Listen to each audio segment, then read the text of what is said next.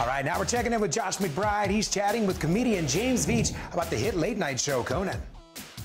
Here with James from Conan. James, first, what is it like working with the team that you work with now, with Conan, with Andy? Yeah, they're great people. I mean, you say work with, teach, help.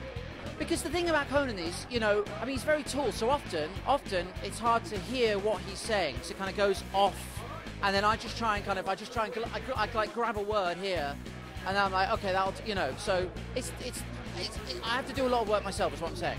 It's like a jump almost. You have to hear it coming from and there. You come down, you get one word, and then so often actually what you do is you miss out every other word. Because the other day he said to me, James, better comedy, not brilliant. And I was like, well, obviously what I take from that is I'm great. What is it like behind the scenes? It seems like it would just be a lot of fun. Oh, yeah, it was great fun, actually.